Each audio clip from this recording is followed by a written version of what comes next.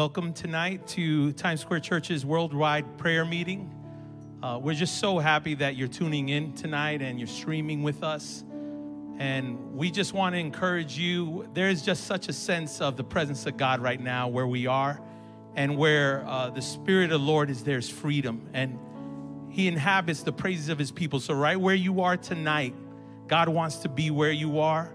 So join with us as we lift up the name above every other name, as we worship the King above all kings, and as we lift Him up, may faith arise in our hearts, and we remember the King who sits on the throne and who's never left His throne, who's never left being in authority and being in charge of everything. So let's worship Him tonight in the name of Jesus. Amen. Hallelujah, hallelujah. Oh, we worship You tonight. We worship You tonight, oh God. We worship You. We worship You, Lord. We lift Your name in praise. We open our mouths with thanksgiving tonight. Oh, come let us worship our King. Come let us bow at His feet, for He has done great things. And see what our Savior has done, yes. See how His love overcomes, but He has done great things. He has done great things. Oh, hero of heaven, You conquer the grave. You free every captive and break every chain. Oh God, You have done great things. We dance in Your freedom, awake and alive. Oh Jesus, our Savior, Your name lifted high. Oh God, You have done great things. Yeah.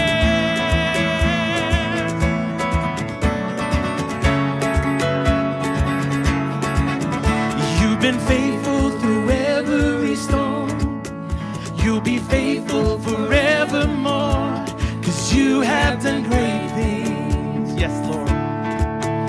And I know You will do it again, yes, for Your promise is yes and amen. You have done great things.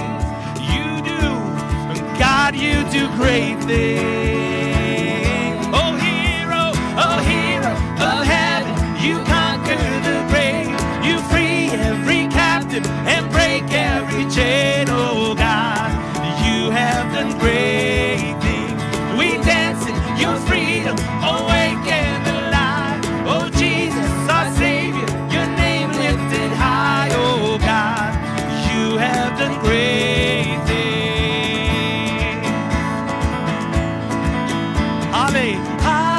Hallelujah, God, above it all. Hallelujah, God, unshakable. Hallelujah, You have done great things. You've done great things. Hallelujah, God, above it all. Hallelujah, God, unshakable. Hallelujah, You have done great things. You've done great things. Oh, hero of heaven, You conquer the grave. You free every captive and break every chain. Oh God, You have done great things. We dance in Your freedom, awake and alive. Oh Jesus, our Savior, Your name lifted high. Oh God, You have done great. Oh hero of heaven, oh hero of heaven, You conquer the grave. You free every captive and break every chain. Oh God, You have done great things. We dance in Your freedom, awake and alive. Oh Jesus, our Savior, Your name lifted high. Oh God, You have done great things. You have done great things. God, You do great things. And these are the days of Elijah, declaring the word of the Lord. Yes. And these are the days of Your servant Moses, right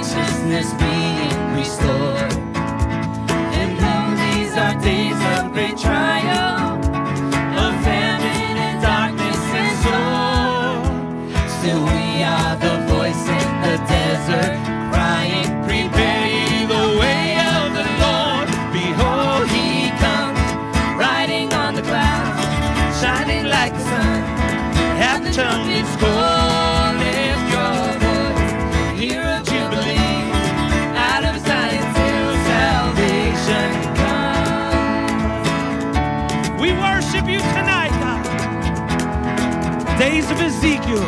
And these are the days of Ezekiel, the dry bones becoming as flesh. And these are the days of your servant David, rebuilding a temple of praise. And these are the days of the harvest, the fields are as white in your world. And we are the laborers in your declaring the word of the Lord. Behold, he comes, Riding on the clouds, shining like the sun. At the trumpet's call, lift your voice, year of jubilee. Out of Zion's hill, salvation. behold, behold, he comes, Riding on the clouds, shining like the sun.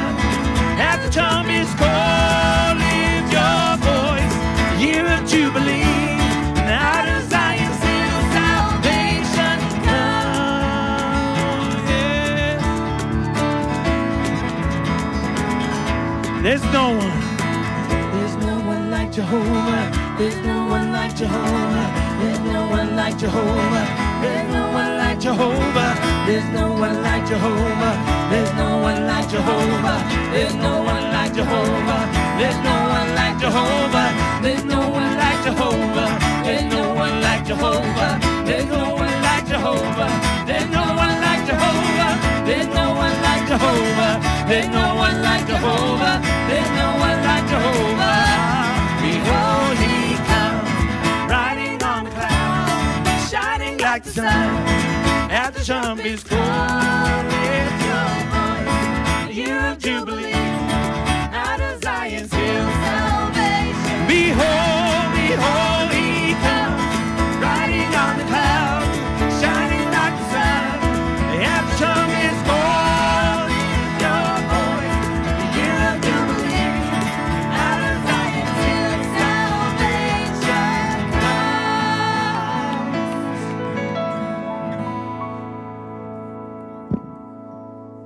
Praise the Lord. Praise the Lord. We have the victory in the name of Jesus. Praise God. I thank the Lord for that wonderful time of worship. As we prepare to pray, I want to encourage you to lift up your voice today. Lift up your voice. We need every voice raised.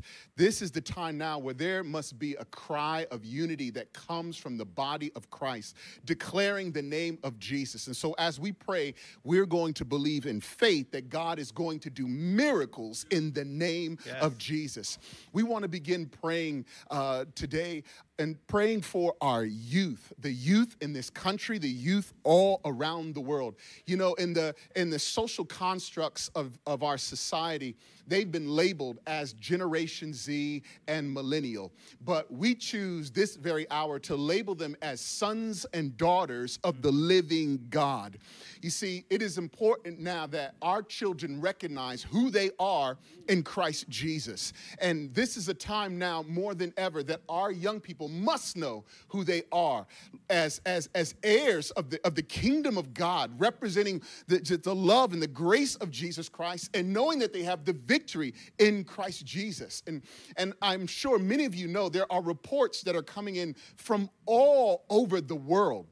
The rise of violence, the rise of civil unrest, the rise of confusion and chaos and calamity and pain and affliction. But we must stand now, church. We must stand in faith and declare our children to be the sons and daughters of the living God. Yes. Children that have promise, children that have purpose in the name of Jesus Christ. And young people, if you're listening right now, I want to encourage you. You need to keep this in mind. There is a lot of information that you can take in through media, through the news, and even through your music and your favorite artists. And you know what? I know a lot of you are on your phone. It feels like sometimes you have direct access to the entire world on your phone. But this is not your lifeline. Amen. Your lifeline is right here at the throne of grace, connected and grounded and anchored in the promises of God. This right here has caused a lot of our young people today to be anxious and depressed. There is a high rise of depression and suicide and anxiety amongst this young generation. But we're believing that that can be broken in the name of Jesus. We're believing that in the power of Jesus Christ, as we cry out and we pray, we're going to believe that anxiety will be broken, that the spirit of depression will be lifted off this generation, and that there will be a cry of hope and faith from a young generation that know who they are in Christ Jesus. And so we want to pray, and we're going to believe tonight that God is going to step in and intervene. And I believe he's going to release his warring angels to fight every demonic spirit that is trying to destroy this young generation who has been called and purposed for the glory of Christ Jesus. So let's pray. Heavenly Father, we thank you and we give you all glory and honor. Lord, we believe and we declare that our children belong to you. We ask you, oh God, that you would save and set free these young people that are lost and broken and hurting and confused. God, I pray that there would be a divine encounter with every child that is struggling right now. There would be divine encounters when they call on your name, Jesus. When they look to you, not looking to science, not looking to politics, not looking to laws, but Lord, you change hearts, Lord God. And we recognize that there has to be, Lord God, a surrender to you. So Lord God, we're asking, Lord, that statistics would be broken when you come in and invade the hearts and the souls of this young generation. Lord God, we come against that spirit of suicide. God, I'm asking right now for that young person now, that in the midnight hour, as they're contemplating death, I pray, Lord God, that you would send your warring angels to surround that son, to surround that daughter, to surround that child, and that, Lord, you would quicken them and awaken them, that there would be a sudden stirring in their heart that could only be explained by understanding and knowing in faith that Jesus, you have shown up in the midnight hour. And so, God, we cry out. We cry out to you, oh God. Lord, we want to see revival in the land. Lord, we want to see a generation raised up giving you all the glory. Lord, we want to see a generation that knows how to praise your name, that knows how to worship you, and will declare you to be the one and only living God. So, God, we're asking right now. We're asking right now for our children. Lord God, we're asking right now for our sons and daughters who are being indoctrinated by such a worldly perspective, Lord God, that has been driven by demonic strongholds. We come against that now in the name of Jesus. We come against every lying spirit. We come against every deceiving spirit. And Lord God, I'm asking that you would raise up leaders, Lord God, that would speak into the lives of our children. Lord God, would you prompt parents, Lord God, to love their kids in a deeper way? Would you prompt moms and dads to sit down with their children and remind them who they are in the name of Jesus, made in the image of God. Lord, we come against this identity confusion. And I ask now, Lord God, and I believe in the name of Jesus, that there will be conversations in the home, conversations letting them know that, Lord God, there is a purpose for their lives. There is a promise, Lord God, that you will never leave them nor forsake them. Lord God, I pray that conversations would rise up now, and it would be your name that is glorified in the homes. It would be your name, Jesus, that is lifted up. Jesus, you are the answer for it all. You're the answer, Lord God. I come against that spirit of violence. I come against every child that's running loosely out on the streets. God, would you intercept wherever they're going right now? Would you stop them right now in their tracks, Lord God? Turn them around in the name of Jesus. Lord, I come against civil unrest, Lord God. I come against, Lord God, the divide that is going on. One man against another, one woman against another. God, you have called us to peace. And so, Lord God, we look to you, and may the spirit of peace now move now on streets, Lord God, in this country. Lord, I pray for those young people in Portland, those young people in Seattle. Oh God, I'm asking you, Lord God, do something supernatural. do something supernatural in those cities, oh God. Lord God, I pray that the church would rise up in those cities, Lord God, and that the church would not back down, but that the church would open up their mouths and they would declare you to be the living God. Lord, I pray that the church would recognize their call to be missionaries right in their own community, Lord God, to begin to tell people that there is a love and a grace, there is forgiveness and healing at the cross of Jesus Christ. So, Lord God, we ask you to do it. Lord, we ask you, only you can do this now. Only you can do this, Lord God. We need you. And we believe this in faith, Lord God. We believe, Lord God, for a great awakening. In the name of Jesus, we pray. Amen and amen. Praise God. Hallelujah.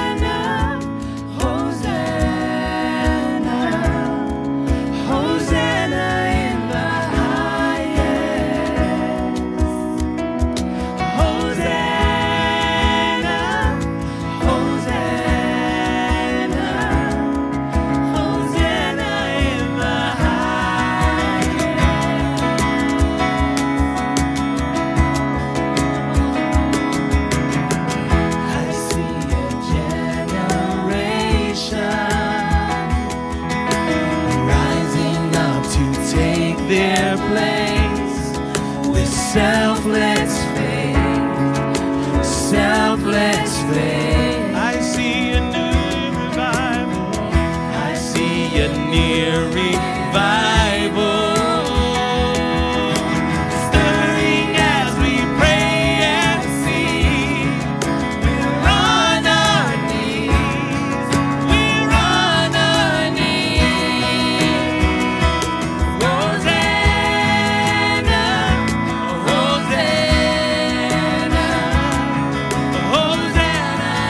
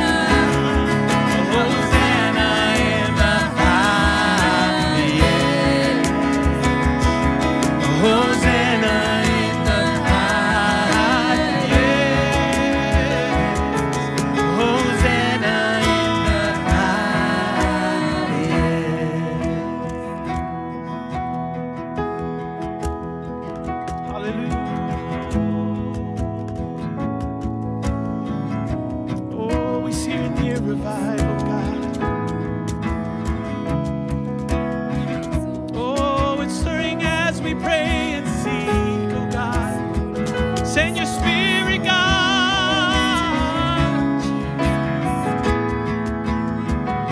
Let's make that our prayer. Heal our heart.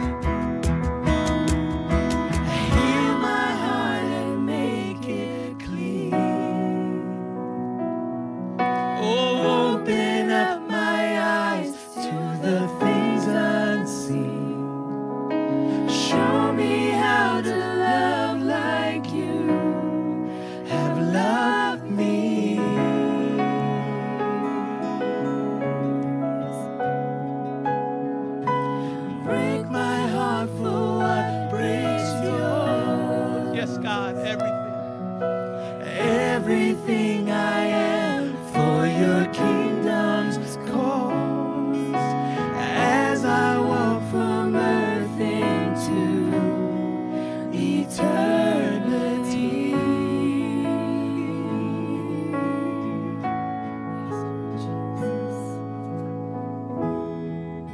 Hallelujah, Jesus.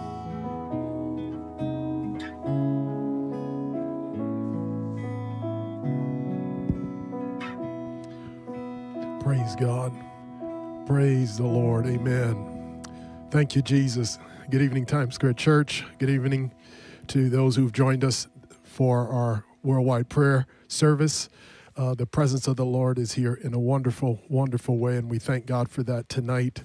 I tell you what, there's nothing like being in His presence. There's nothing like communing with Him and having Him wrap His loving arms around us and begin to speak to us and encourage us. As a matter of fact, the scripture says He is our glory and the lifter of our heads tonight. And so be encouraged tonight as we continue to believe God for the miraculous this evening. We're going to continue in prayer, and we're going to pray for marriages this evening. And for those of you who aren't aware, my wife Rosa and I, we oversee our counseling ministry, our pastoral care ministry here at Times Square Church. And we've been doing so for about 4 years, and it's been a wonderful privilege to be able to minister to folks, to care for people, to be able to encourage people in the Lord. And so this evening we have with us my wife, who's joining us via Skype, and she's going to share a little bit with you about what's been happening, and then she's going to lead us in prayer this evening as we believe God for marriages. And so I'm going to go ahead and turn it over to my wife, Rosa. Praise God. Hi, it's great to be with everyone here tonight. Psalm 77:14 says, "You are the God who does wonder." And as Pastor David said, our lifeline is in God. So I want to share a testimony of a couple who were having marital problems, and the wife decided to go to prayer. And at the beginning, when she started praying, her husband would tell her, "You're such a hypocrite. Why you been praying when we're fighting and we're arguing?" And she would tell him, "I don't care what you say, I'm going to pray." So she started to pray every day. And sometimes he would be sitting in the living room, and she would go in the living room and start praying and just believing God. And after a while, he started to join her in prayer. And a miracle happened in their marriage, and their marriage now is better than it has ever been. So sometimes we have to fight our battles in our relationship battles, whether it be marriage or whether it be with family members or friends, in prayer. I also experienced that. I was having problems with a family member, and I started to pray. And the first thing God told me is like, "You change. You have to change first. You have to change the way you relate to this family member." And once I did, the relationship with my family member changed. So sometimes, as we pray, God has to deal with us first. So I want us to go to prayer, not only for marriages, but any other relationship, as we are, quarantined and around family members or spouses. We have some people are experiencing problems and just tension in their relationship. So I want to believe and pray for breakthrough. So if we can just go to prayer. Lord, we just come before you, God, Lord, and we are asking you, Lord, and we are believing you. Lord, that you are a lifeline. Lord, you are the God of the breakthrough. So, Lord, we pray for marriages that are struggling. Lord, relationships, oh God, whether it be between parents, oh God, and their children, whether it be with friends, Lord, we're asking you and believing you, God, for breakthroughs. Lord, we pray for love to be rekindled, Lord, in marriages. Lord, for who were once couples who were once in love, oh God, and have fallen out of love. Lord, we believe, oh God, and we believe that you can restore, oh God, Lord, just the love that they once experienced. Lord, we want to pray for humility, oh God, to admit, Lord, where we have contributed, oh God. Lord, the dysfunction in our own relationships, Lord, with those, Lord, who are closest to us. Lord, help us to be humble, oh God, and to admit, Lord, that we need to change. It has to start with us first. Lord, we cannot expect someone else to change if we don't change ourselves. So, Lord, we're asking you for humility, oh God, to admit, Lord, and that we have, Lord, pride in our hearts and we have contributed to the dysfunction, oh God, and the disagreements in our relationships. Lord, pray that you give us the faith to believe, oh God, that with you all things are possible. You are able to do above and beyond what we can ask or think. Lord, you can change, oh God, the worst of marriages, the worst of relationships. People, God, I pray that you would put faith, oh God, in the heart of your people to believe you, oh God, to do what only you can do. Lord, what we can, you can. So, Lord, we pray that you would put faith, oh God, in the heart of your people to believe, oh God, not to give up, but to believe you for the change. Lord, and I pray, Lord, for those couples that have good marriages, I pray that you would bless them and strengthen their marriages even more than they have experienced all these years. Lord, we trust and believe that you will do, oh God, the miraculous. In your name we pray, Lord. Amen.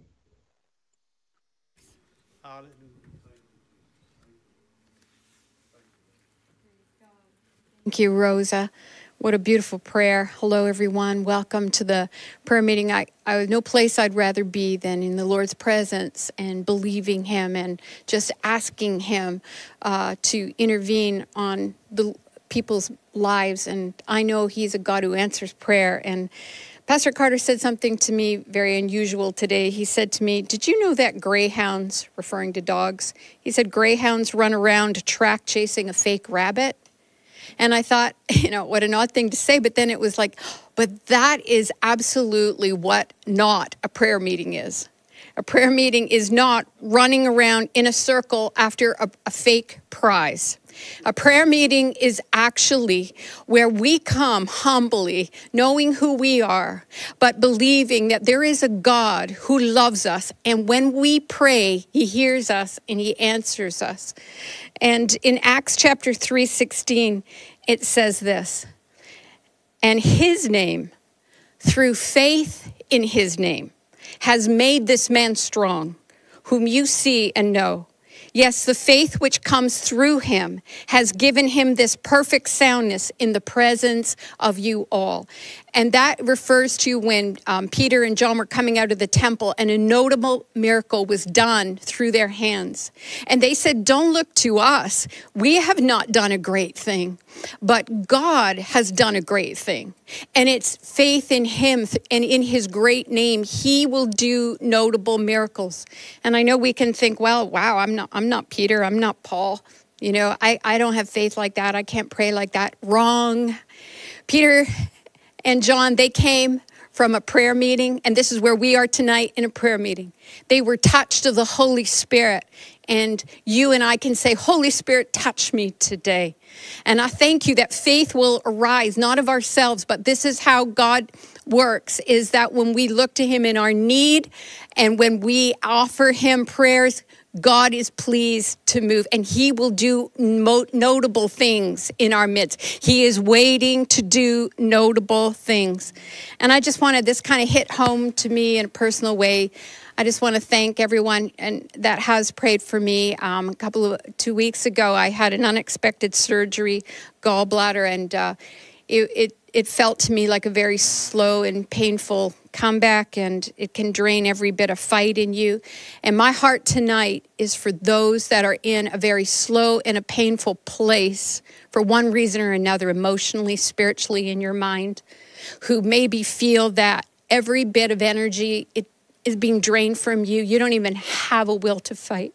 And I just thank God that you've tuned in tonight. And I just thank God that we're here. And I'm telling you, God touched me through prayers of saints. And I know he's going to answer prayer tonight. I know that there are people in really painful places, slow places, and God is hearing us. And I just want to thank everyone that's in this prayer meeting tonight, believing that God is able to do notable things, not because of us, but because of who he is, and he loves us, and he's in the midst of this meeting. So I want to lift up two specific people tonight who represent the Times Square Church family and the Summit family, that we who are gathered in his great name are just going to ask, seek, and knock at the door for them. I'm thinking of Cynthia Laderack, the wife of Philip Laderack, who's battling cancer. And we love you, Cynthia. We love you, Philip, and your two boys. We have not forgotten you, and you are not alone. And maybe it's a slow, painful place, and some days of no strength. We understand that. I understand that. But God is good, and he loves us, and he loves a prayer meeting, and he has shown up.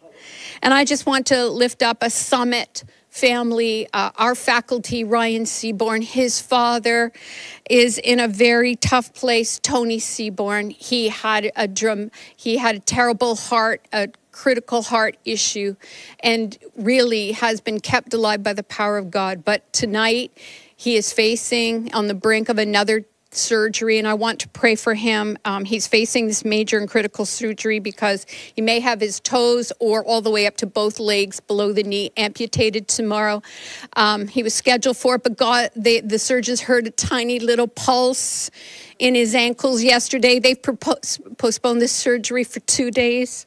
And I just want to ask God for a notable miracle for this family, for Tony, for his wife Teresa, for his son Ryan, for his daughter, and all their families. And beloved, if you find yourself in their midst without strength in a slow, painful place, we are glad to be able to lift our voices for God to do a notable thing, not because of who we are, but God loves a prayer meeting, and he's going to answer our prayer. And Lord, I just thank you tonight, Lord, that we can pray for those, Lord, that feel they are without strength, that have come to the end of themselves. But Lord, we know tonight, as I've experienced so recently, that you answer prayer. That, Lord, even the smallest prayer, oh God, you are pleased to answer. Sometimes when we don't think we didn't pray a great prayer one for another.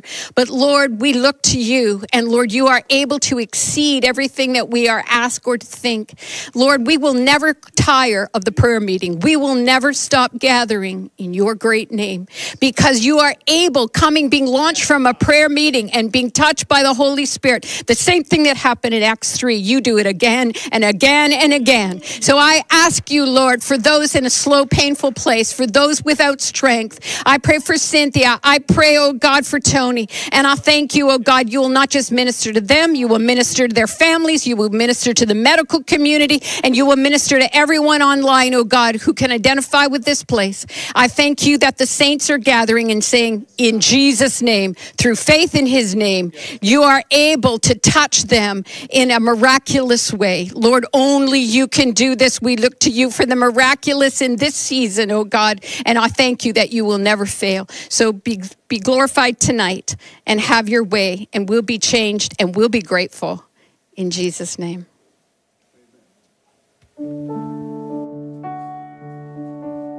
Hallelujah, Jesus.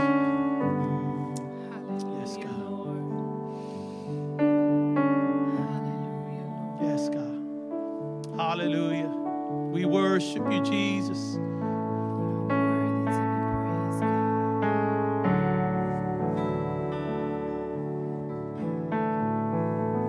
Yes, God, we worship you tonight, oh God. Oh, we worship you, Jesus. Healing power, Jesus. Hallelujah, God. Walking around these walls, I thought by now they'd fall, but you have never failed me yet.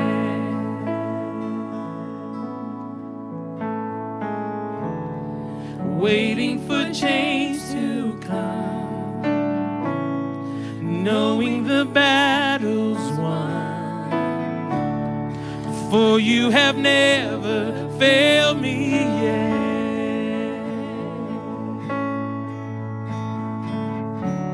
Your promise still stands. Great is your faithfulness, your faithfulness. I'm still in your hands. This is my confidence.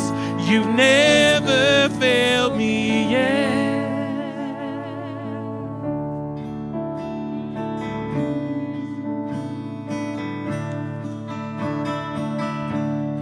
I know the night won't last. Your word will come to pass. My heart will sing your praise again.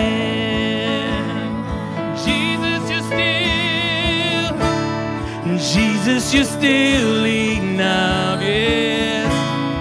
Keep me within your love. My heart will sing your praise again. Your promise still stands. Your promise still stands. Great is your faithfulness, your faithfulness. I'm still in your hands. This is my confidence. You've never failed. Your promise still stands. Great is your faithfulness, your faithfulness. I'm still in your hands. This is my confidence. You've never failed me yet.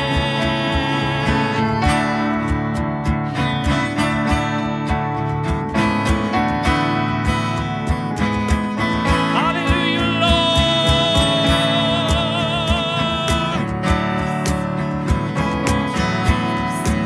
I've seen you move. I've seen you move. You moved the mountain, and I believe I see you do it again. You made a way where there was no way, and I believe I see you do it again. I've seen you move. You moved the mountain, and I believe I see you do it again. You made a way where there was no way, and I believe I see you do it again. See you do it again. I see you do it again. I see you do it again. Your promise still stands. Great is your faithfulness, your faithfulness. I'm still in your hands. This is my confidence. You never fail. Your promise still stands. Great is your faithfulness, your faithfulness. I'm still in your hands. This is my confidence. You've never failed me yet.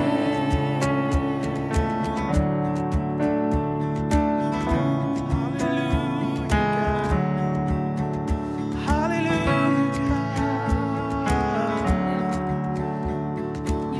I seen you move. You moved the mountain, and I believe I see you do it again. You made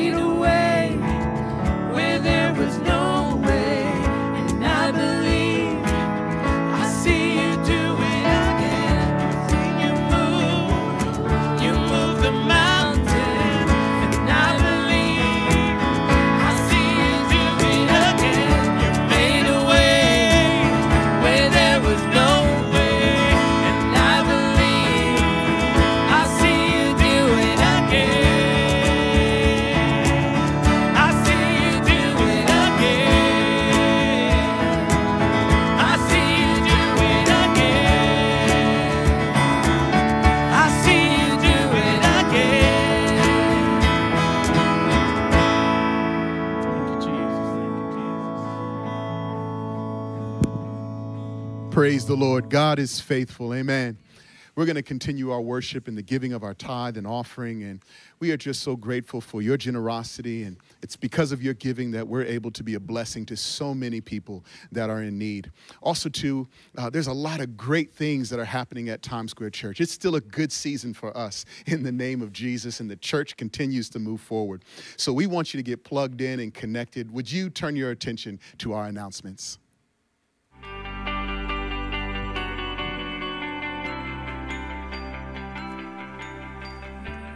There's no men's Zoom meeting on Saturday, but our men's ministry is encouraging all men to join Promise Keepers 2020 Men's Global Virtual Event on Friday, July 31st and August 1st. Go to promisekeepersevent.com for more details and to register. Starting August 2nd, we will begin to stream our Sunday services multiple times on Sunday at 10 a.m., 1, 4, and 7 p.m. Eastern Standard Time. It will be streamed on all 3 platforms, Facebook, YouTube, and our website, to give you more opportunities to be a part of our Sunday service. Hello, Times Square Church. We're going to continue our worship through our tithes and offerings. We've been so blessed to be able to continue to support ministries and outreaches through the pandemic because of your continued support. For 12 years, we've been supporting an outreach in Athens, Greece that feeds refugee kids from the Middle East. The families are not believers, but they are so desperate for food that moms are willing to sit through a Bible lesson with their hands over the ears of their children. But eventually the hands come down and relationships form. During the pandemic, volunteer teams in Greece prepared hot meals to distribute to people on the streets 3 days per week. Many received food, including Syrian families whose hearts are now open to Jesus. Thank you, TSC, for allowing us to continue to support this ministry. If you are prepared to give today, there are 4 ways you can do this. You can go to our website, tsc.nyc. You can text GIVE TSC NYC to 77977. You can download our PushPay app, or you can mail your check or money order to our office. I'm going to pray over the offering, then we will continue with some worship. Let's pray. Father, we do want to say we love you, and we are just so grateful that you are using us in this hour to make a difference. God, in Jesus' name, would you continue to multiply the funds that come into this house, that we might impact this generation for your glory and your fame. God, we honor you, we love you, and we give you praise in Jesus' name. Now let's go back to some worship.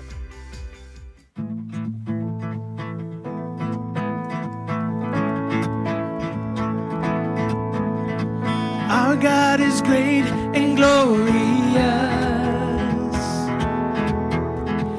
We put our trust in your name, Jesus. Able to save and deliver us. We put our hope in your name, Jesus. Blessing and honor. Blessing and honor. Glory and power unto our God forever and ever. All of the honor, all of the praise is yours forever.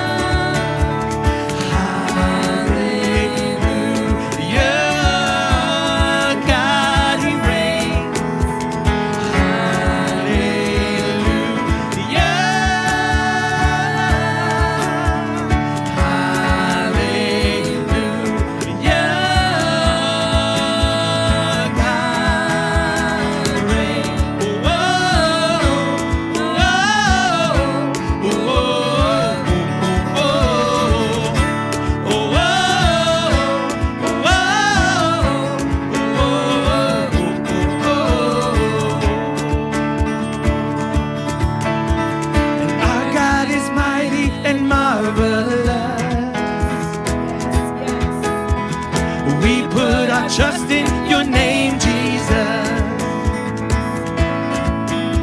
There's nothing to fear, you are here with us. 'Cause we put our hope in your name, Jesus. Oh, blessing and honor, glory and power unto our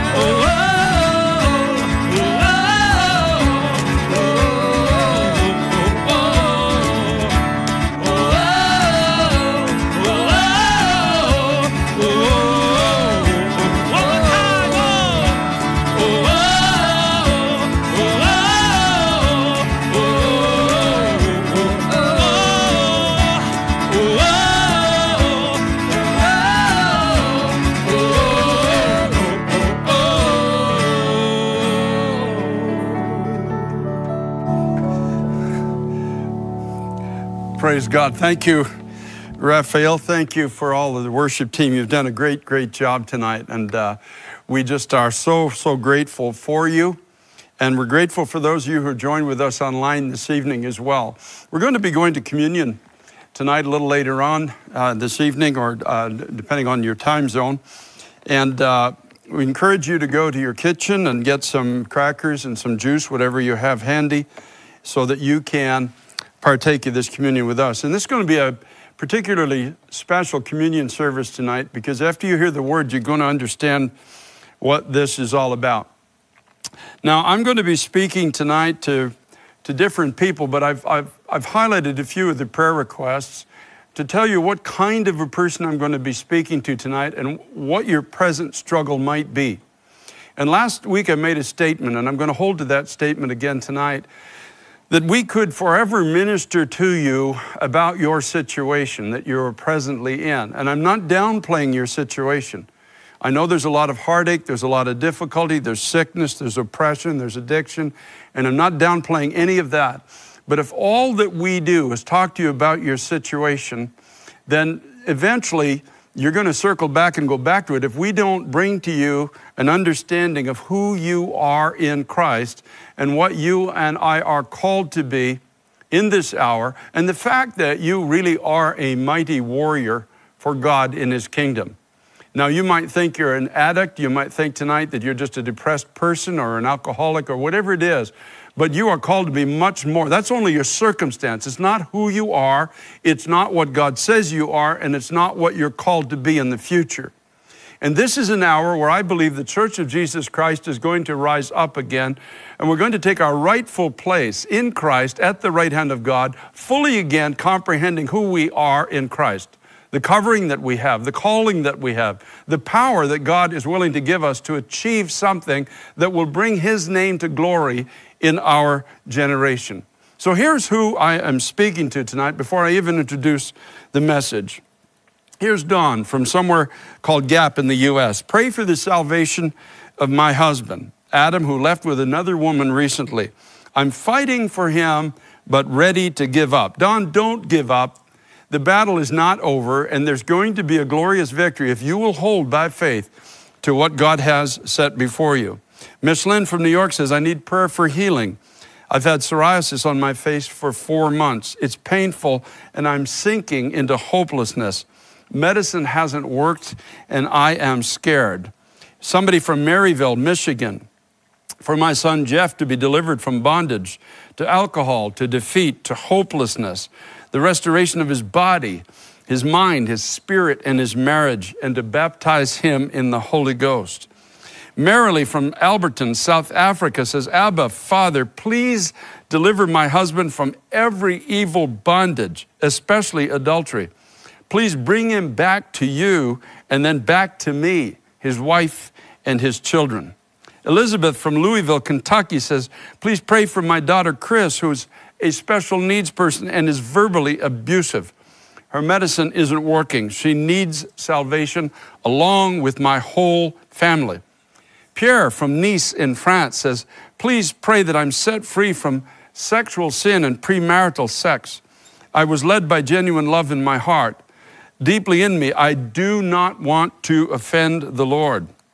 Susanna from Pontiac, Illinois, pray for our daughter's mind to become sound, with no more suicidal thoughts, and hope for new medicines to work. We need God's intervention. Denny from Berlin, Germany says, before I lived a victorious life against porn. The love in my heart grew cold and I fell again and I'm an addict now. Please pray for me, pray for me. Essen, Germany, my husband and I were missionaries. He died suddenly 2 years ago. I feel so lost and alone. From New York, please, can you pray for my kids? I desperately need God's help to take them out of addiction to drugs. Thank you, and God bless you. From South Carolina, urgent prayer. I'm in an extended stay hotel and have no money for food or 2 days rent. I'm alone and don't have anybody to help me. Please pray. From Queens, New York, I want to die this life of mine. I'm having anxiety and sleepless nights because of issues arising from my job. Please pray that all will be well. From West Liberty, Kentucky, Wesley says, I'm a minister who's struggling with addiction. I haven't preached in almost a year. Please pray for restoration of me. From the UK, we're a Christian family shaken by violent arguments, and we feel we've lost all authority over our son. And lastly, Jerry from Rogers, Arizona says, I'm under a constant assault by Satan to the point that I simply want to die. I trust God in all situations, but the constant attacks make it hard. Now, this is just a sampling of the people of God that are texting and emailing into us and asking for prayer. And many of these folks, the ones that I've even read right now, are online with us tonight. So I'm going to speak to you about something that you need to hear. I'm going to talk to you tonight about the significance of winning your half acre. You have a half acre battle ahead of you. It might seem like a little small thing in the scope of the magnitude of what we're facing in our society today. Your battle might seem small and it still might seem impossible. And you're wondering in your heart, what kind of a difference could my life make? Oh, my brother, my sister, if you could only see the difference that your life could make. You know, some people will get to the throne of God one day, and it'll be only at the throne of God that they finally have they're still in heaven. Heaven is still their home, but they finally have a vision of what their life could have been if they would have just taken that step that God had set before them.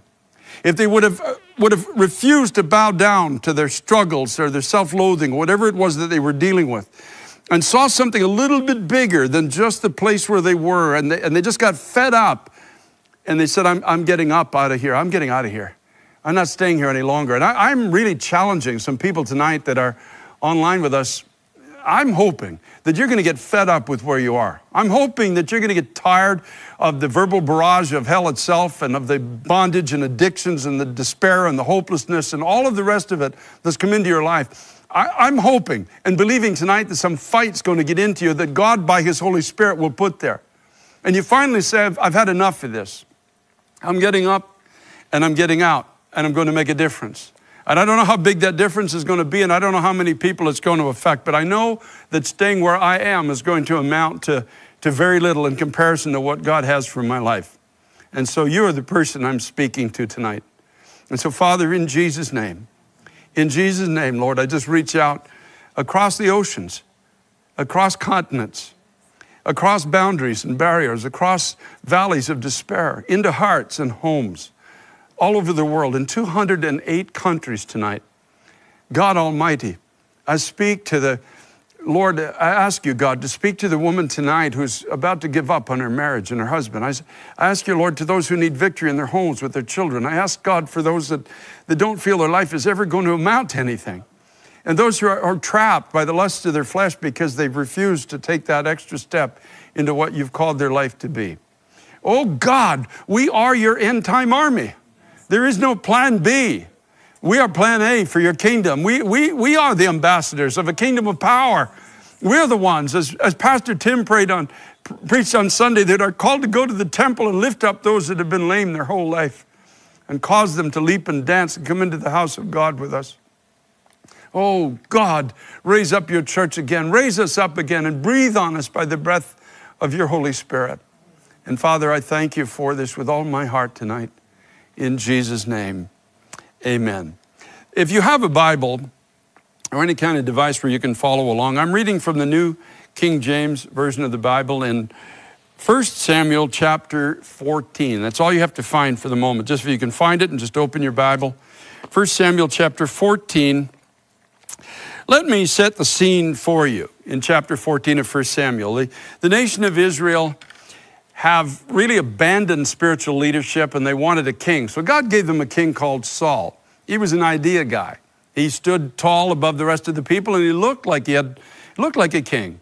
He had a semblance of a spiritual life when he started out, but he soon gave in to his own fears, his own frustrations, and he's on the trajectory now of actually turning to witchcraft, if you can believe it. He's lost touch with God.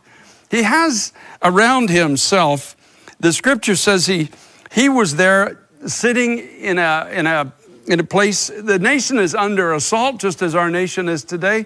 The forces of darkness have the high ground. That means that they have all the military advantage. They have every conceivable natural advantage over the people of God, who incidentally are called to be a testimony of the greatness and glory of God in the earth. The devil has constantly come against this throughout history, constantly yelled over the valley or from the mountaintops, constantly tried to convince the people of God that you will serve us. We will not serve you, you will serve us. You see, my brother, my sister, this has been a spiritual battle since the Garden of Eden. And you and I have to understand this. And the only way this battle can be fought is in the spirit. You can't fight it in the flesh. Saul tried to fight it in the flesh, and he ended up a coward. And he led an army that became cowardly. And he had a priest around him who had the ephod, which is the garment that priests wore when they're seeking God. And you got to imagine, he's sitting under a pomegranate tree. Nobody around him has the courage to fight. He himself has become a carnal man. It means he doesn't understand the ways of God or the ways of the Spirit. And there was one time when the Ark of God was taken captive, there was a baby born at that time, and his name was Ichabod, which means the glory of God has departed. Now his nephew has now got the garment of prayer on him. He's in charge of the prayer meeting. So here you got Saul, a failed king. You've got Ichabod, the nephew of the glory is gone in the nation, who's got the garment of prayer. And there's a young man sitting there. His name is Jonathan. He's the only one left in this entourage that has a heart for God, realistically.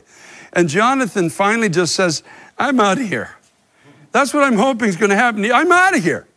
I'm tired of this leadership, in a sense, is going nowhere and is just filled with men's ideas. I'm tired of the prayerless places that are not touching base with God anymore. And I'm just going to get up and I'm just going to follow where the Lord leads me, and I'm going to do something that will bring glory to God. And the scripture said, the scripture tells us that he decided to get up and go over to a garrison, or it means a squad of the Philistines, and engage in battle. And it said, but he did not tell his father. You know, here's the first point. If God is leading you to do something that you're going to need the strength of God to do, don't tell people around you who are prayerless and who are not able to follow the Spirit of God, because they will do everything in their power to talk you out of the leading of God. I know what I'm talking about. When I was a young Christian and I started to follow the leading of the Holy Spirit in my life, I can't tell you the numbers of people professing to be people of God who tried to talk me out of the pathway that God had set before me. You have to get through it. If I knew then what I know today, I wouldn't have said anything to anybody. I just would have gone. But I told people I thought they'd be excited that the Lord was leading me to do something, only to find out that because of prayerlessness in many cases, and because many people don't understand what it means to walk in the Spirit, they will try to talk you out of doing. They'll give you all the reasons why it can't be done. You're too weak. Get through your own struggles. They'll tell you all the reasons why what God's calling you to do just simply can't be done. Now, Joshua had a friend, and it's always good to have a friend, an armor bearer who just said, whatever's in your heart, let's do it. It's great to have a friend like that, and I hope you can find somebody that's willing to undertake this journey with you. So they set out to engage in battle with a garrison. The garrison's probably about 20 or so soldiers, so they're vastly outnumbered. The soldiers, their enemy soldiers, are on a mountaintop. They're in a valley. They had to go up. In verse 4, it says, between the passes, which Jonathan sought to go over to the Philistines' garrison, there was a sharp rock on one side and a sharp rock on the other side. In other words, there's some difficult, if you're going to engage the enemy in this particular day that we're living in, there's some difficult places you're going to have to go through. You're going to have to pass by these places. The one rock, the name of it was Bozez, and the other was Seneh.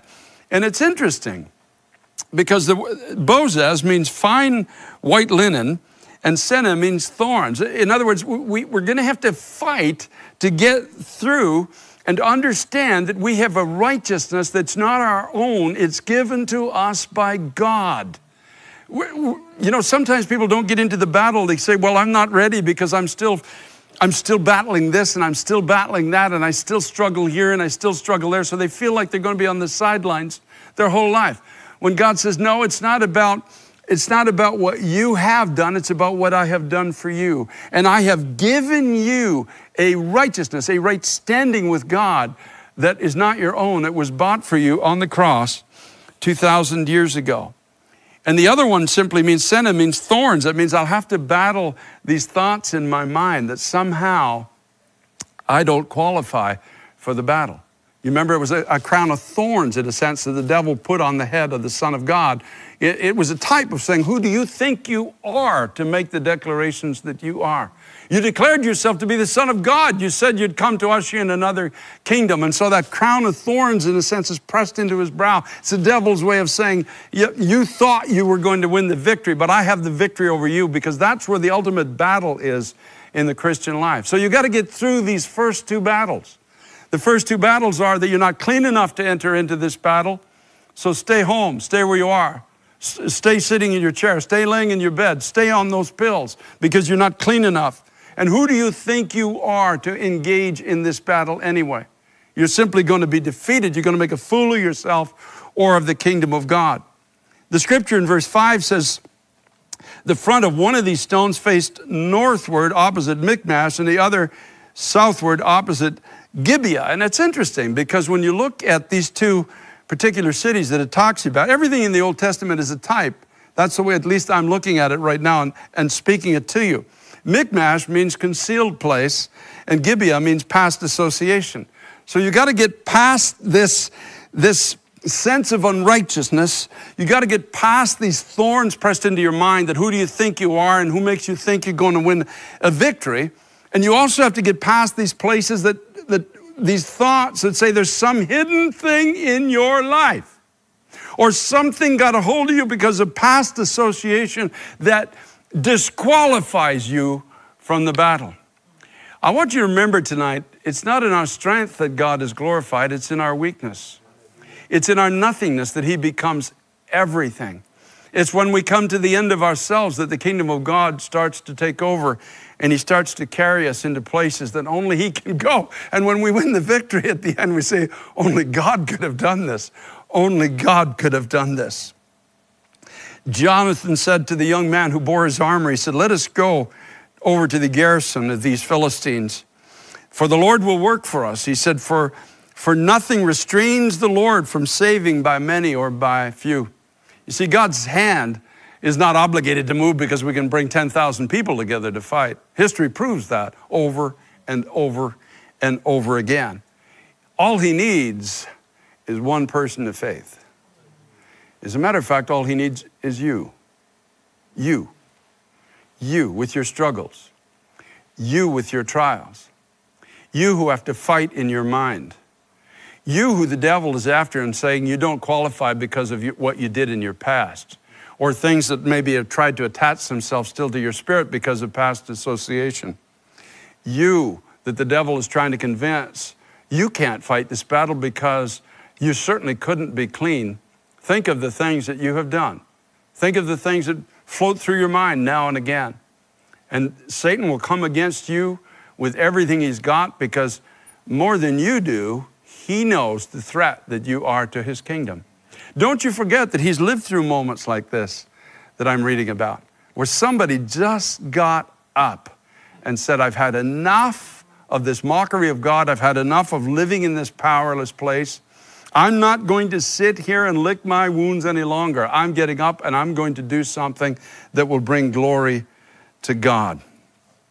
So they went up the hill. They went past these two obstacles, these two sharp rocks that they had to go around in their journey up to fight with this enemy army of the people of God. And the very first thing, when they said they revealed themselves, they actually revealed themselves to the Philistines. We're here to fight with you. I think there's something in my spirit that's right. I can't fully explain it, but I just think there's somebody tonight that's getting up and saying, I'm going into the battle. I'm just done with this. I'm done with this. I'm done dragging my sword into David's cave, like walking in like a defeated soldier every week. I'm just going to pick that thing up and recognize I'm a child of God, and I'm going to fight for something bigger than just getting out of my own struggles. And so the Philistines said, look, the Hebrews are coming out of the holes where they've hidden. That's the very first thing you'll have to face. When you step out to do something for the glory of God, you will face the mockery of every devil of hell. You see, the demons believe, James said, and they tremble. They know what can happen to them when somebody raises up in faith again. And they will hit you with mockery. Who do you think you are? You've been hiding all these years and suddenly you're just going to become a soldier? Suddenly you're going to fight with us? Don't you know we have the high ground? Don't you know you're in the valley? Don't you know that we've got you under our... we're the dominant voice in the culture today. What makes you think you can stand up and fight against us? The second thing they said to Jonathan and his armor bearers, come up to us in verse 12 and we will show you something. See, the second thing you will face after mockery is threats. This is going to hurt. If you continue on this journey, this is going to be painful. It's going to be difficult. You're going to suffer if you continue on this journey. So everything in the voice of the enemy is telling these men, turn around and go back to that place of powerlessness. Turn around and go back and sit under that leadership that has no mind of God and under the priesthood that doesn't pray and is not connected with God anymore. Go back, go back, go back. And maybe somebody else will do something, but not you. Verse 13 says, Jonathan climbed up on his hands and knees with his armor bearer after him. This is really interesting. 2 Chronicles 7:14 says, if my people who are called by my name will what? Humble themselves and pray and seek my face and turn from their wicked ways, I will hear from heaven, forgive their sin, and I will heal their land. I want you to notice that Jonathan did not approach the battle in arrogance. He approached it in humility. He, of all people at this point, would have recognized if God is with us, we will win a marvelous victory. And if he's not, if God is not with us, if we walk up with pride, the scripture says God resists the proud but gives grace to the humble. And so on their hands and knees. Now, can you imagine from the Philistine perspective, this must have looked like quite a spectacle. Here come these two guys. They're crawling up the side of the mountain. You've got 20 soldiers guarding this half-acre parcel of ground on the top of the mountain. They have all the weaponry, they've got the muscles, they've got the swords, they've got the numbers, and here come two guys up the hill, literally crawling towards them up the hill. And it must have looked like a joke to them. And quite often throughout history, what God uses to tear down the powers of darkness looks like a joke to the powers of darkness. But I guarantee you, you're no joke to the kingdom of God. Oh, hallelujah. Hallelujah. We are a mighty army in the hand of God. Yes, for a season, we lost sight of who we are. For a season, I guess because we sailed some pretty smooth seas for a while, we forgot that we're called to fight and bring glory to the name of our Lord and Savior, Jesus Christ. We forgot we had power to tear down serpents and scorpions and all the power of the enemy, and nothing shall by any means hurt us. We forgot that our weaponry in prayer is to stand against thoughts that are in high places and pull them down and bring every thought into obedience to the Lord Jesus Christ. We forgot who we are in Christ. We forgot the might of our God. Maybe we even forgot the willingness of our God to take us in our failure and use us for his glory.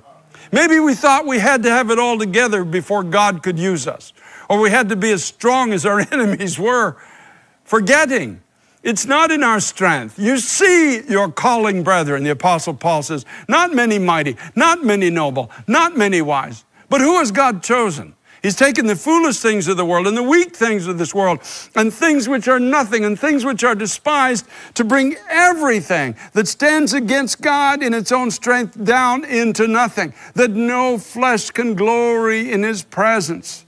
Praise be to God. We have what we have and we are who we are because of the grace of Almighty God. Jonathan and his armor bearer stood up, and in the natural, they have no chance of winning this victory. But you see, they're not walking in the natural. They're walking in the supernatural. And this is where we, as the people of God, must return again. Not only, as Pastor Tim shared on Sunday, into the upper room where we're filled with the Holy Spirit, but out of the upper room, into our society, lifting up those that are lame in themselves and giving them strength that only God can through his power.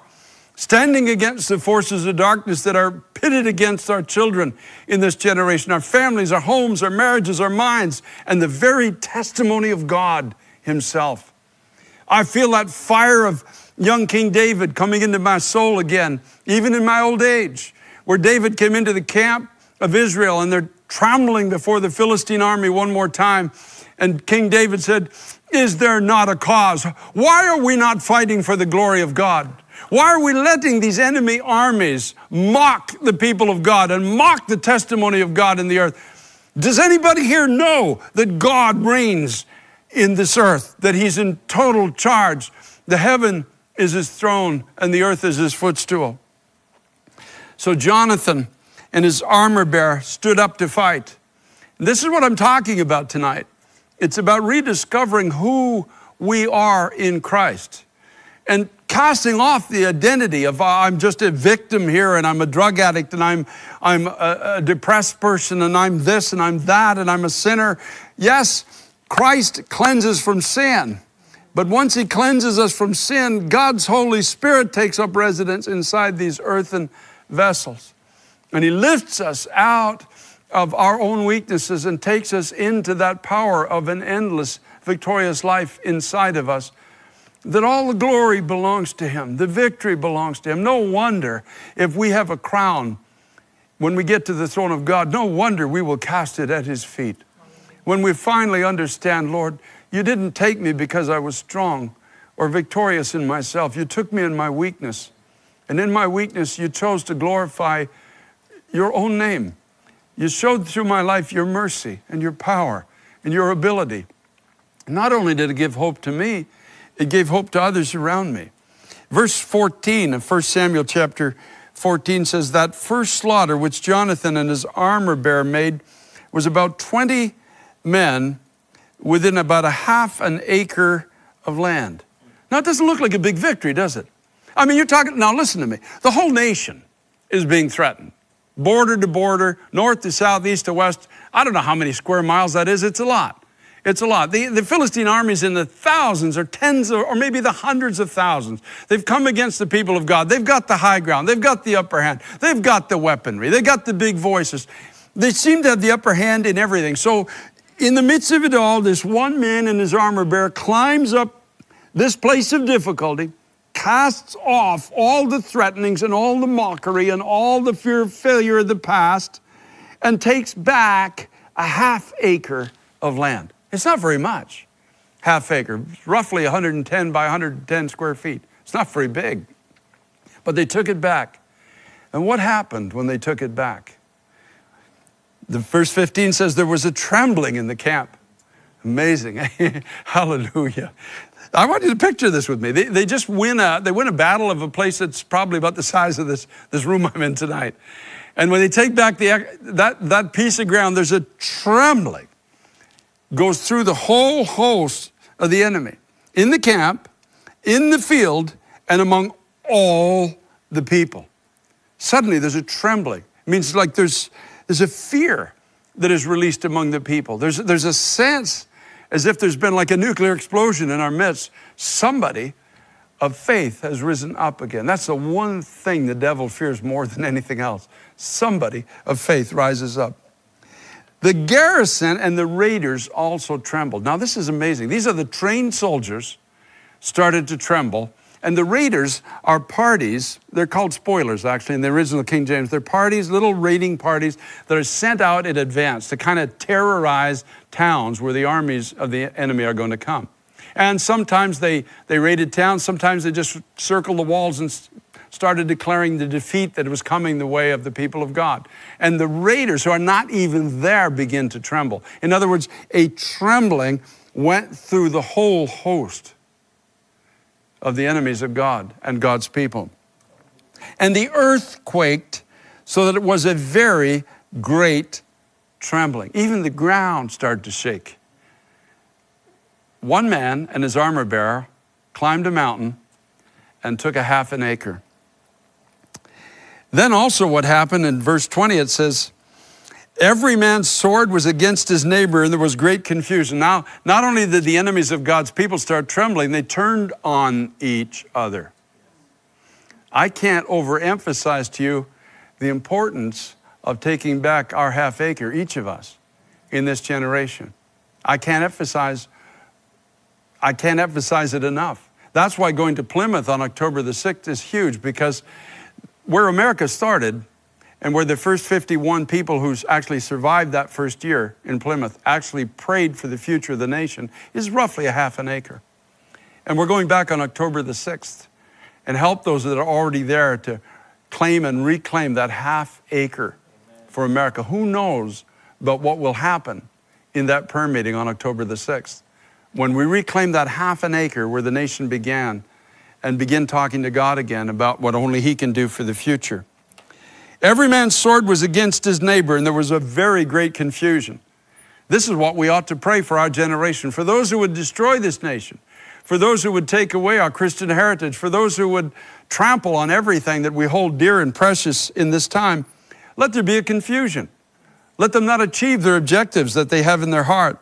Moreover, it says the Hebrews who were with the Philistines before that time, who went up with them into the camp from the surrounding country, they also joined the Israelites who were with Saul and Jonathan. So there were a lot of people who were mixed. As a matter of fact, realistically, they were in the enemy's camp. That's where they were. They shouldn't have been there, but they were there. And when they saw the victory coming back into the camp of Israel, they left their association with people where they shouldn't have been and came back again into the kingdom of God. And likewise, it says in verse 22, all the men of Israel who had hidden in the mountains of Ephraim, when they heard that the Philistines fled, they also followed hard after them in battle. So the Lord saved Israel that day. In other words, the people of God came out of their place of fear and they got into the battle too as well. And there was a great victory that day. The Philistine army is completely routed. The enemies of God have turned their swords on each other. Those that are backslidden, may I put it that way, have come home. And those that were fearful have gotten into the fight. And it all happened because one man and his armor bearer says, I'm up and I'm out of here. You have no idea what could be unleashed through your life today. If you make the choice to say, I'm not living here in defeat any longer. My life is not destined just to try to get out of this battle and out of that battle and out of this struggle and out of that struggle and just survive another day. I'm done just trying to preserve myself. I'm going into the fight for the glory of God. And as the Spirit of God leads me, I'm going to follow Him. And I'm going to take back my half acre. Your half acre might be your home, your family. Your half acre might be just the escape or the getting away from your own addictions, whether it's pornography or drugs or alcohol or some kind of mental addiction, whatever it is that you're struggling with. Your half acre might be your children.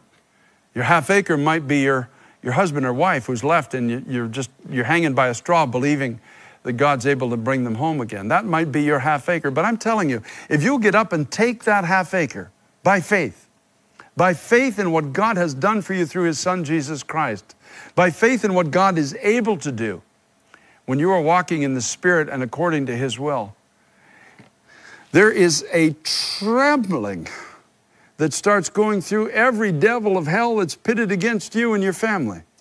A trembling. And suddenly the enemies that were focused on you are now focused on each other. Suddenly, those that were backslidden start coming home. Suddenly, those that were fearful start getting into the fight. Suddenly, everything changes just because you got up and said, I'm not living here anymore. And I'm going to get beyond those obstacles and those hard places that tell me I'm not worthy. And I'm going to get beyond the mocking voices. I'm going to get beyond the fear of my own heart. And I would rather die fighting for the kingdom of God than live in defeat. History has recorded time and again when one vessel gets up, one Gideon, one Esther, one Moses, one Elizabeth, one Mary. Look at it all through scriptural history. Somebody got up and began to fight, and hell was pushed back by the power of God Himself. I don't know about you, but I'm going to take my half acre. And I'm looking forward to the fight in Plymouth. I'm looking forward to the fight tomorrow. I'm looking forward to the fight for my family and my grandchildren, my 2 sons and my daughter, and everybody that's associated with me. I'm looking forward to the fight. And no devil of hell is going to take me off that ground. No mocking voice is going to turn me back. By the grace of Almighty God, you've got to get something in your spirit tonight, or we'll always be laying in the corner, wounded, looking for sympathy and pity, when God's called you to be a warrior. That's who you are. That's what your calling is. That's what your future is. God dictates your future, not your circumstances. God knows what will happen to the kingdom of hell if you get up and begin to fight. I don't know what your half acre is, but don't let the devil convince you that a great victory can't be won because you take that ground. It could be your own yard. I don't know what it is, but when you take it, I know for sure that hell will tremble. I know for sure that backslidden children will come home. I know for sure that people on the sidelines will get up and start to fight with you. By the grace of God, a great victory will be won. And so, Father, thank you tonight, God. Thank you. Lord, there needs to be, again, as in Ezekiel's day, a great rising up. Lord, you look on the field called your church, and as you see, God, there's bones just everywhere, died around their altars. But you were able to bring those bones back together. And you're able to cause us to stand on our feet. And by the breath of your Holy Spirit, you are well able to give us life again and cause us to be an exceeding great army. And so we call to you one more time, Lord. Give us the courage to rise up. Tonight, just as I pray, Lord, let there be something come into the hearts of people all over this world that are listening. We'll just say, I'm not staying here anymore. I'm not going to be beaten down any longer. I'm not living under the voice of the condemner anymore. I'm getting up and I'm going to fight in the strength of my God. And I'm going to take back what the enemy has stolen from me. Oh, Jesus Christ, you called us to be a warrior church. You called your people to take God Almighty, to take authority over powers of darkness. You called us, Lord, so that you could use us to bring glory to your own name. And so here we are. Not many mighty, not many noble, none of royal birth, not many wise, but here we are. We're your church, Lord. We're your bride, and that's all we need to be. You've given to us a righteousness, and you've given to us the ability to think clearly. You said you've not given us a spirit of fear, but of power and love and of a sound mind. So help us again, Lord, to understand these things. Give us the power, God, for the sake of the nation, for the sake of our children, for the sake of our families, and most of all for your name's sake. Give us the power to fight again. Raise us up out of weakness and obscurity. Take us out of the prayerless places and bring us to a place where we can hear your voice. Deliver us, God, from leadership in your house that doesn't know you, and bring us into places where we can hear your word again. Oh God, I thank you with all my heart. With all my heart. We make a declaration tonight. Devil, you don't have my family. My family don't belong to you. They belong to God. I surrender nothing to you. I come to you to take back everything that you've tried to steal from me. And I'll climb on my hands and knees if I have to, but I've come to reclaim that which belongs to the people of God. And so, Father, thank you. Thank you for courage. Thank you for power. Thank you for great grace tonight. Great, great grace. In Jesus' mighty name. We're going to go to the communion table at this time. And as we do, I want you to remember that our victory is because of what Jesus did for us. Our cleanness, our righteousness, the Bible calls it, is because he died in our place. And his blood, the scripture says, cleanses us from all sin. Our strength is in the fact that when we came to Christ, he gave us not only precious promises from his word, but he gave us the power of his indwelling life in us through His Holy Spirit to make these promises, every one of them, a reality for us. And so we have this completeness in Christ. The only thing that obstructs it is our frailty to believe that we actually are who God says we are. But I see an army rising. I do. I see an army rising up. We sing it once in a while. I see an army back on their feet again. I see a new day. I hear something in the Spirit that one more time we're going to come back to an understanding of what He did for us on the cross and who we are and who He has called us to be. One more time we'll understand that we have power over the darkness that would try to swallow a whole generation. And so if you can get the bread and the juice, we're going to come to the Lord's table together. Thank you, Nancy. We're going to take communion tonight and believe God with all of our heart tonight for a great, great victory. Are you with me tonight? Online, are you with me? Are you willing to believe that because of Christ we can rise up out of weakness and become strong? For I received from the Lord that which I also delivered to you. The Lord Jesus, on the same night in which He was betrayed, took bread. And when He had given thanks, He broke it and said, "Take, eat, this is my body which is broken for you. Do this in remembrance of me."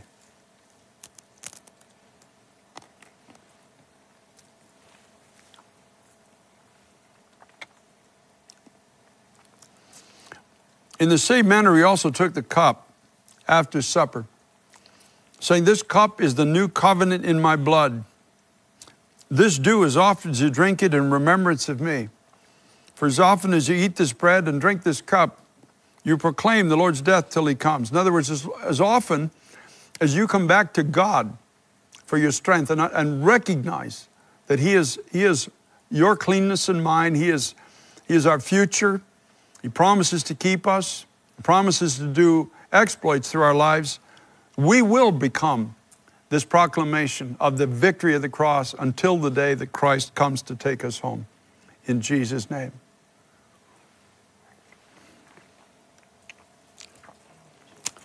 Hallelujah. Hallelujah. Raphael, could you come back with your team this evening? And I want us to sing that song again, the mountain one. I've seen you move the mountains. And I want to encourage you tonight to sing it with faith. We're going to sing it together. Sing it with faith tonight. And claim it as your own. Whatever mountain stands before you, as the mountain that stood before Jonathan and his armor bearer. I've seen you move the mountains, and I believe you're going to do it again. And I want you in your spirit to start climbing that mountain as you sing it tonight. Climb that mountain and get prepared to face the devil and know that the victory of God is going to be yours. So, Father, thank you for tonight. Thank you, Lord Jesus Christ, for what you're going to do in people's lives just as we sing this evening. Just as we make this proclamation, God, you're going to do something tonight that only you can do. Let faith arise in every heart. And we thank you for it in Jesus' name. We're going to close singing this song. It's been great having you with us. We were going to do a blast from the past, but I'd rather do a blast from the present, if you don't mind. Hallelujah. I'd rather sing about a blast for the future. I mean, this is going to be amazing for somebody tonight. Lay hold of it. Lay hold of it. And if you got to get up and just in your mind start climbing that mountain, just join Jonathan and the millions that have gone this journey before and start climbing that mountain, saying, I'm taking back everything the devil has tried to steal from me and from my generation, in Jesus' name. See you Sunday morning. God bless you. Hallelujah, Jesus. We worship you tonight, God. Hallelujah. Thank you, God, for that word, God. Oh, Holy Spirit, empower us to take back that acre. Empower us, Holy Spirit. You have to do it. Oh, Holy Spirit, seal the word that was spoken to us, God. Fill us with faith, God. Cause us to rise up again, God. Jesus, oh Jesus, oh Jesus. We need you, Holy Spirit, we need you. Oh, walking around these walls, I thought by now they'd fall, but you have never failed me yet.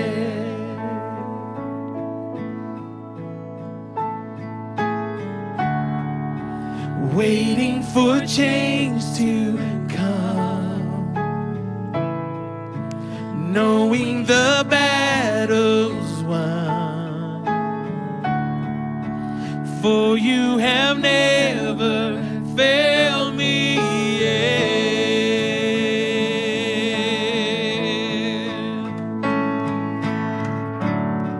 Your promise still stands. Great is your faithfulness, your faithfulness. I'm still in your hands. This is my confidence. You've never failed me yet. Hallelujah, Lord.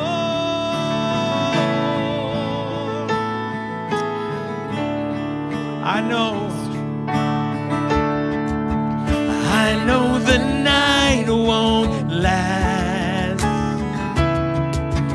Your word will come to pass. Yes, God. My heart will sing your praise again. We declare it tonight, oh God. Jesus, you're still enough. Keep me within your love. My heart will sing your praise again. Oh, your promise still stands. Great is your faithfulness, your faithfulness.